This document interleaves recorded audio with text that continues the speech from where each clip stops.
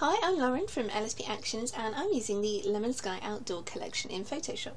This action set is made up of over 120 intuitive and beautiful high-end actions in workflow order so that you can edit your outdoor portraits super fast without spending hours messing around trying to make them look right. You can also batch these actions across multiple images in your gallery that you have open at once with the same editing layers so that your gallery is consistent and kind of totes your own signature style, which is easy to develop using these actions because they're just so flexible. This beautiful photo is by Karen Hook and I'm going to move quite quickly throughout this edit. For an in-depth tutorial of how to use these actions, please do watch video number 1, which is where I really go into detail about installing and using these actions and about how each of these sections works. I'm starting here with the underexposure fixer-upper base because this image is quite dark, so this base will allow me to bring the details back in kind of a full tonal range without having to work hard to recover any of the shadows or the highlights or the colours. You'll notice that the background layer will remain intact and these actions are completely non-destructive. They kind of build up and stack one on top of the other so you can mix and match to create the perfect signature blend for your image, and you can choose any of the bases. I mean, you don't have to use a base, you can go straight into editing using the one-click section, but these do make things super easy. So I'm just going to start here on the shadow lift and just get this exposure up a little bit, and then I can decide here to turn these ones on or off. You can also slide the opacity as you wish. Add a histogram fix. That vibrance there, I quite like that, but I'm just going to turn it down because I don't think I'm ready for the full colour of the image yet. Contrast pop again, that one's going to come down a little.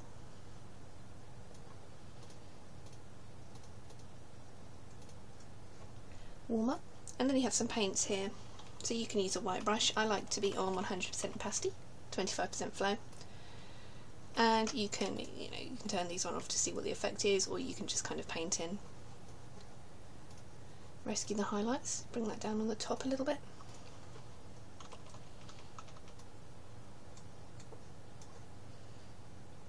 And that's before and after using the underexposure fixer-upper. You can see the colours have all been brought back, so I'm going to snapshot and flatten. We now have the one-click image balance section. Here, these are literally just exactly what they say on the tin. You can click them and they will overlay onto your image. You can also paint off here, slide the opacity again if you want to, but you'll probably find one click will work for you. Now we have the multi-layer workflows. Again, like the multi-layer image bases at the top, these add a workflow base so you can really get into the skin and the details of your image. Again, you don't have to play one of these are just a way of really speeding things up for you. They take a little while to run because they set up loads of layers, but it's a lot faster than you setting these layers up by yourself, and it really gives you kind of the raw ingredients to work with when editing skin and details. So I'm going to zoom in a little. Nice and close to the skin, make my brush small again, I'm on the same brush settings, and I'm going to start with remove blemishes. This is great for little skin flakes, spots, kind of little stray hairs, little flakes, anything that you just want to super quickly get rid of in your image. We have foundations here.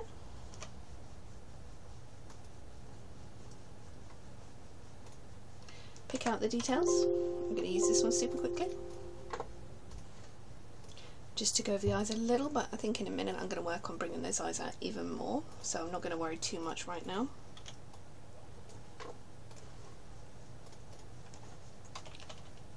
I'm going to slightly take these reds down a little, just a tiny bit.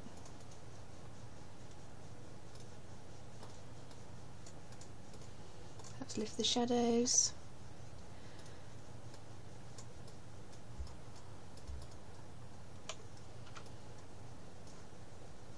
I think with the contour depth I may turn that one off a little bit, lift the shadows. So these are totally non-destructive to your background layers, so until you take the snapshot, you can kind of mix and match, turn them on or off, you can go back and edit. The beauty of taking snapshots is you can go back in your edit. There's the underexposure fixer-upper, there's the warm-up base, there's the radiant workflow, where we've really started picking the skin details out there.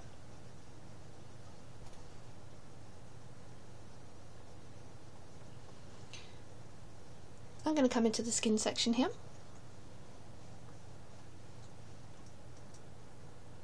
I think I'm going to warm the skin up a little.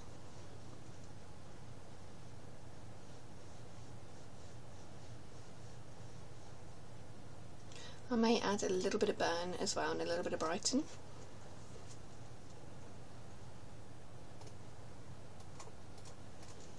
There's just adding a warmth to the skin there.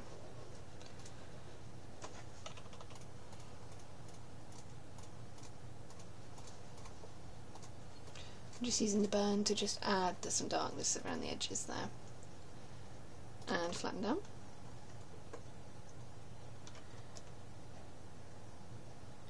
I'm going to really work on the portrait details of the skin. I'm going to use the Cream Soft foundation.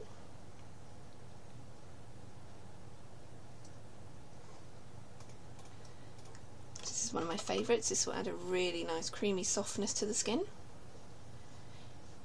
I'd recommend going in quite light with this one. You can always build it up if you need to. Avoid the eyelashes, the lips and kind of any of the major details.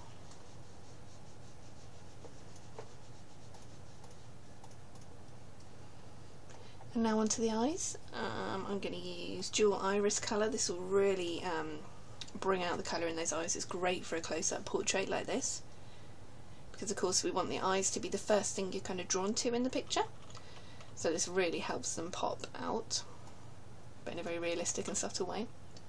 I'm going to play lashes, liner and brows. This will allow me to darken and bring attention to the eyelashes and the brows. Really sharpening in. I think I'm going to sharpen the lips up too. It really is up to you how much or how little you edit skin, but it's all here should you want it.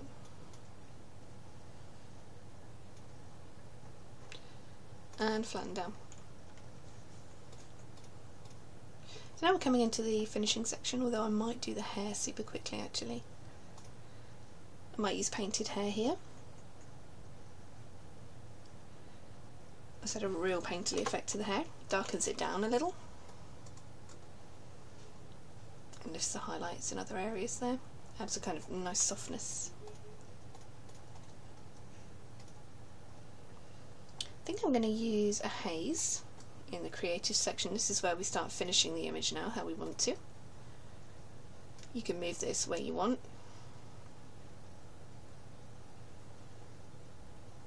And hit OK, the action will play out. You probably want to grab a black brush if you want to paint this off your subject and click on the haze layer here. Black means hide.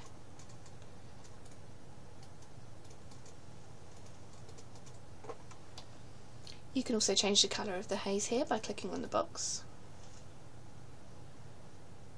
And so it really makes a difference to your image. I do like the warmth offered here. And I'm just going to turn the whole thing down a little bit. And flatten.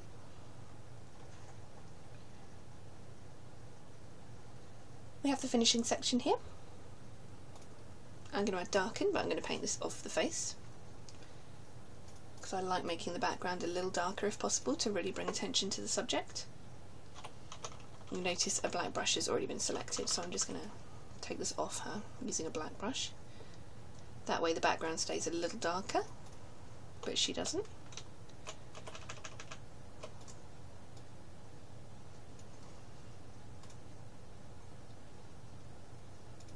Contrast. Maybe a little matte. And again, you can decide whether you want these or not. They're non-destructive, so you can, slide the opacity. And if you don't want them, you can just trash them. Vignette. Again, this is going to darken the corners more. And with the black brush selected, I may just bring this off these areas a little bit. Into the signature washes, I think I'm going to go straight in for a nice warm glow.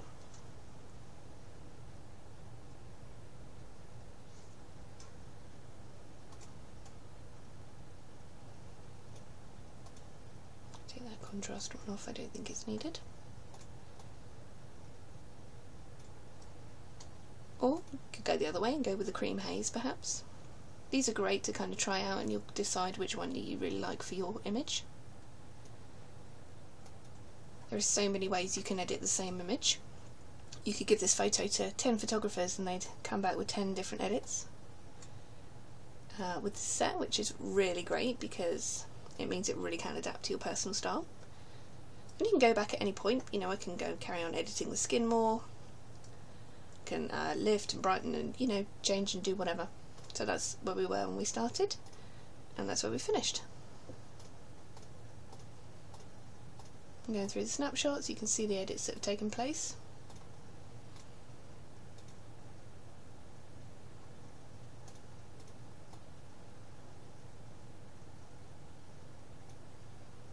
And that's using the LSP Lemon Sky collection for outdoor photography, over 120 actions in workflow order.